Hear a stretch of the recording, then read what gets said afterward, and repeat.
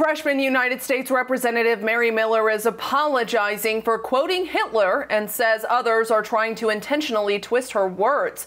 2 days after being sworn in for her first time, Miller spoke at a Save the Republic rally organized by the conservative group Moms for America. She said, quote, "Hitler was right on one thing. He said whoever has the youth has the future." Lawmakers, the Anti-Defamation League, and many others are condemning her remarks. Miller issued a statement this morning saying in part, quote, "I sincerely apologize for any harm my words caused and regret using a reference to one of the most evil dictators in history to illustrate the dangers that outside influences can have on our youth." Katie Johnston for CBS Chicago.